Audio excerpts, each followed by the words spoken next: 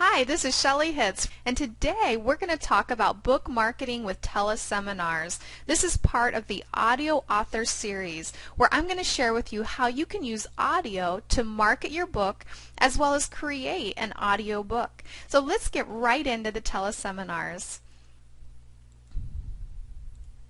What can you do with teleseminars? Well, you can do a lot of things.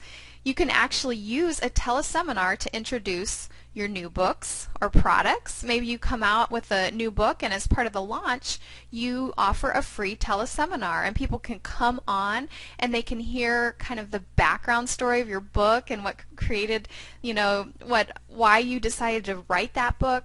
So it's a great way to introduce new books or products. You can also use teleseminars to get known in a new market and to get to know that market in return. And so it's a way that maybe if you do interviews and you interview well-known people in a market and then they invite all of their people from their list, you can get known in that market.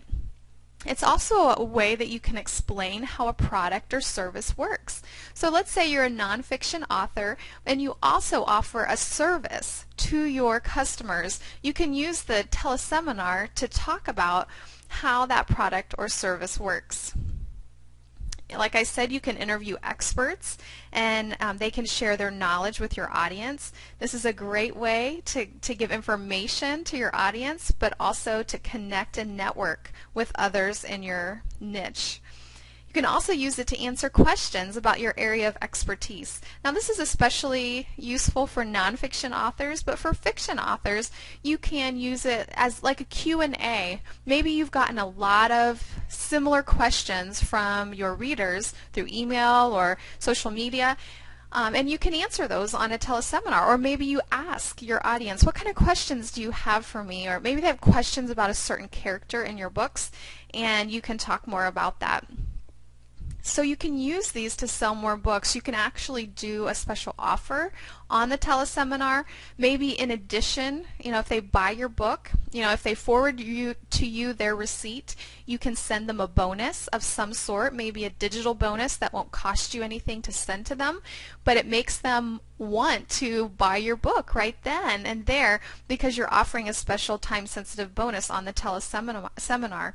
You can also use teleseminars to create products. So by having that teleseminar, you automatically get the recording from the audio as well as you can have it transcribed. And in the report, I give several different resources that you can use to transcribe your audios. And so you can have an instant product. You have the audio and the report from the transcription. You can also use it as a way to get to know your audience. If you open up the lines, you can interact, you can talk with people, and you can get a chance for them to get to know you. You can share more of your personality, and it's just a great way to establish yourself, especially if you're interviewing different experts and different people in your field. People then start to look to you as an expert, and that's one of the things that I had done with the Facebook Marketing for Authors Telesummit. You can also build your list. Once you have people sign up for, to get access to the teleseminar, it's a way to build your newsletter list. If you don't have a newsletter list, I highly recommend that you start one. I use Aweber and I love it. It does cost, and so it does have a fee. If you don't have the money to invest into a newsletter yet, I would recommend starting with something like MailChimp.com and get started at least building your list and begin emailing people so that you can provide that repetitive contact with them and begin building a relationship. Begin truly wanting to get to know the people in your list. And then a teleseminar also just creates trust. As people get to know you, as they realize you're a real person, you're not just this person behind this pen name, or that there's a real person there, and they get to want to trust you, and that creates people will buy things from someone that they know, like, and trust. So people can become to that point where they get to like you and they get to trust you. They also get to know you, and so that could help you definitely sell more books. So I want to let you know, over the last few years I have definitely been on a shoestring budget, and because of this I have looked and researched tons of free teleseminar tools, and the one that's my favorite is Freeconferencing.com. There are tons of reasons that I like Freeconferencing.com. Now, you can use other free conference tools, and I've provided a list of those for you, but it's my recommendation, and from my research, this is what I personally use, and this is what I'm going to show you how to use today, is Freeconferencing.com. Why do I like it so much? Well, first of all, you can host up to 1,000 callers, and it allows you to record up to 6 hours of call time. So that's plenty of space. Most people don't need anything more than 1,000 callers and 6 hours of call time. So that's a great start. The thing I really love about freeconferencing.com is they provide free web-based controls, and you can control everything from your computer. They also have an iPhone app that you can control the call, but it is amazing, and I'm going to walk you through those web-based controls today. You also are able to broadcast pre-recorded audio. So this is brilliant for if you're going to do an interview and you're wanting to interview someone that's very busy. You know, for instance, for the Facebook Marketing for Authors Telesummit, several of my speakers are very, very busy. And for instance, John Kramer, to get him to be able to come onto the call at a very specific time and do the call live would have been very difficult with his schedule. But because I could pre-record the interview, I could work around his schedule, and then I could broadcast that audio at the time of the Telesummit. And you know, everyone still gets the great information, but we're able to work around his schedule, and so that's great. The other thing that you get with freeconferencing.com, which is amazing, is that you get a recording that you can download. So you get the MP3 that you can edit, you can use it for a product, but they also give you a replay link. So I'll show you how you can set that up. And what you can do is you can basically set it to expire after a certain amount of days, and that's what I did with the Telesummit. So I gave people at least 3 days to be able to listen to the replay link. I told them they'd have up to 48 hours, but I usually gave them an extra day just in case. You can let that expire at a certain time, or you can leave it open for people to come back and listen to the recording anytime. So that was an amazing feature that I love from freeconferencing.com. Another great feature is that attendees can call in with Skype. Now with the internet, people are coming to my website or attending these teleseminars internationally. And so to avoid long distance calls, and even people that are in the United States, you know, that don't have a great long distance calling system or limited minutes on their cell phone, they can call in with Skype. It doesn't cost them anything, and they can still get the information and be live on the call. Freeconferencing.com also offers Q&A sessions, which I'll show you how that works, screen sharing, and more. So it's a really amazing tool, and I highly recommend that you try it out. So let's go check it out. We're going to go over to freeconferencing.com, and this is the screen that you get in the beginning. Now when you first sign up, you're going to have to click the Get Free Service, and you're going to have to sign up for an account. Now I already have an account, so I'm just going to log into my account, but this is where you're going to sign up. Very easy to sign up, start your account, and get started. So this here is the web-based controls that I was telling you about, and it is just brilliant. And so what I want to show you are a few of the features that they have. One of the things you'll notice here is they have a caller ID, the caller name, the call begin, duration, role, and then you can see these other things you can add in here. You actually can see the person's phone number and their name if their phone number is listed. So you get that information. You can also tell if they're on Skype, where they're calling in from, and then you can tell how long they've been on the call. So you can see on the top right hand corner it says total active calls. So you know, if you have 100 people on the call, you can see that. If you have one person on the call, you can see that. A lot of the free tools out there, you have no idea. And if people aren't speaking up, if they're not interacting with you, you have no idea how many people are on the call. So what you do is all of your information for your calls is right here, and you can always check that if you lose it. But to go to a live conference, you click the on. And I'm going to go ahead and click the conference lock, because that will mean that nobody can get in to my conference during this time. And so what you can see is that already, you know, it shows the moderator console. I put it on lock so that way nobody accidentally comes into the room while we're doing this session. Now I'm going to call on my phone, and I'm going to show you what it looks like when somebody calls in. But you can see on to the left is a lot of the controls that you'll need for your call.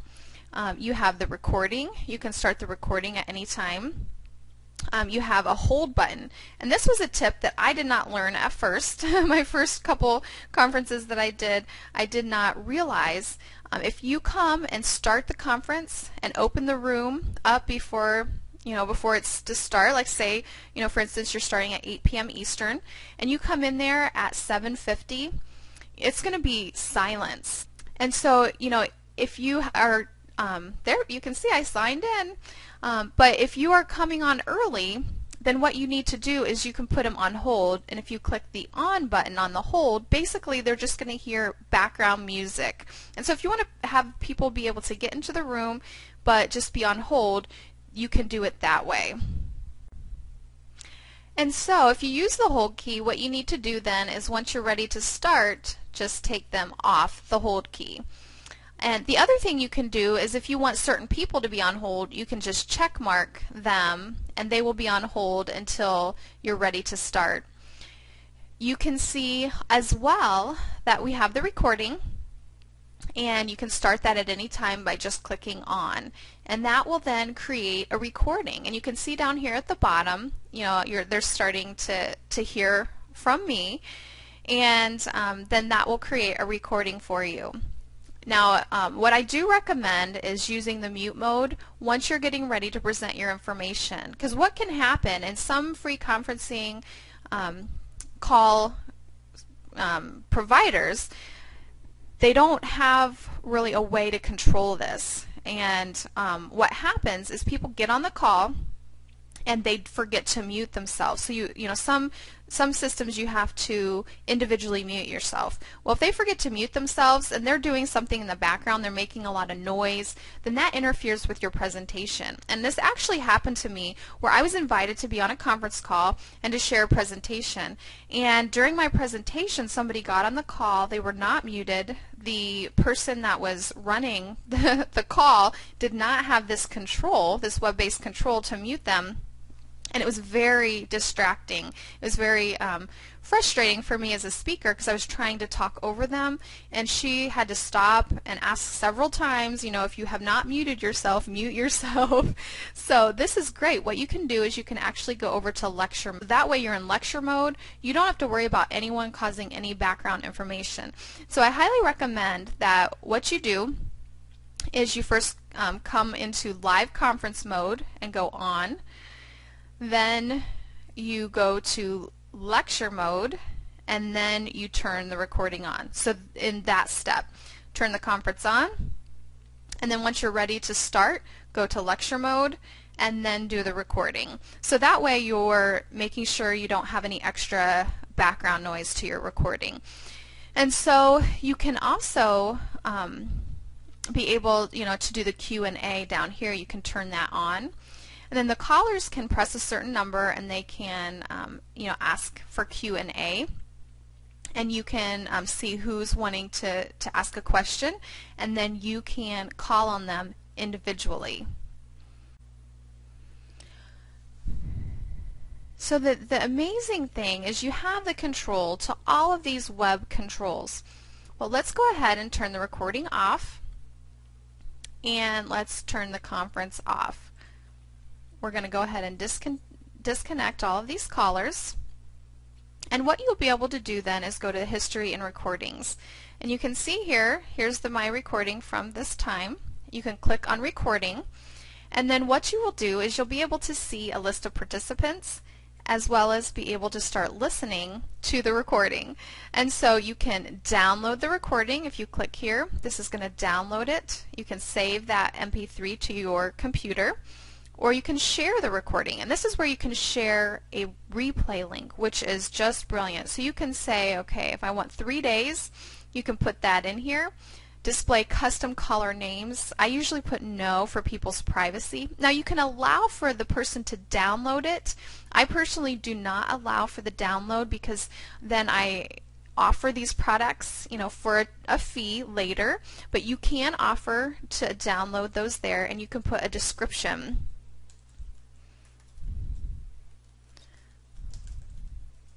Teleseminars rock. So then you just click generate URL, and it gives you the URL. So you just copy that, and you can send that out to your list. You can also, I'm going to copy and paste this in. You can test it out yourself, and what it does is it comes up then with the replay.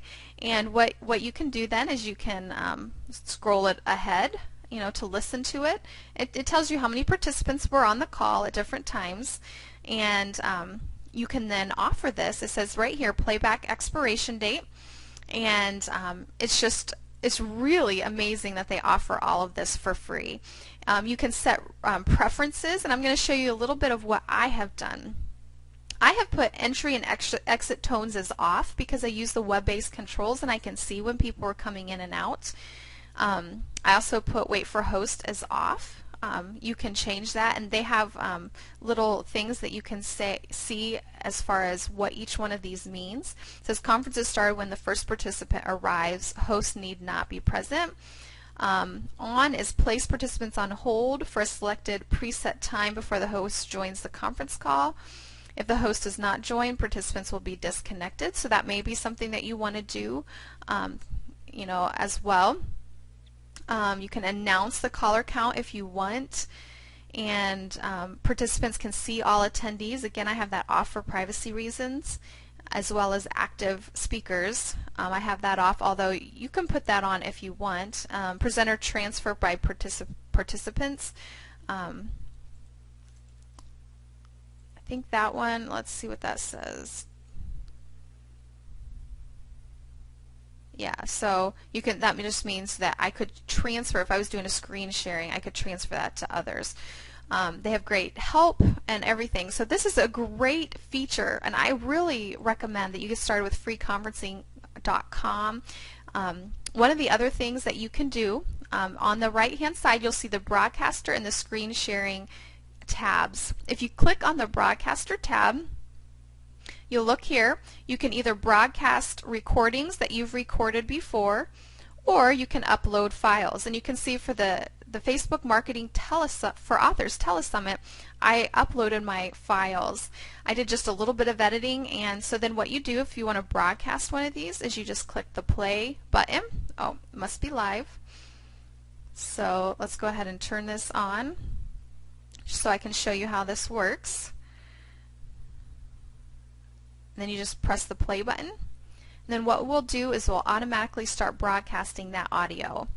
And so that's all you have to do if you want to broadcast an audio. Now, like I said, you can broadcast recordings as well that you want to do. You can just record it ahead of time on there.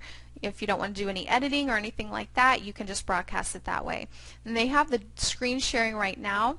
You do need to use the screen sharing application to do that, and that's a whole nother module that you can learn as well. But this is Shelley, and I encourage you to start using teleseminars for your book marketing efforts. I hope this has been helpful for you, and go to freeconferencing.com, sign up for a free account, and schedule your first teleseminar today.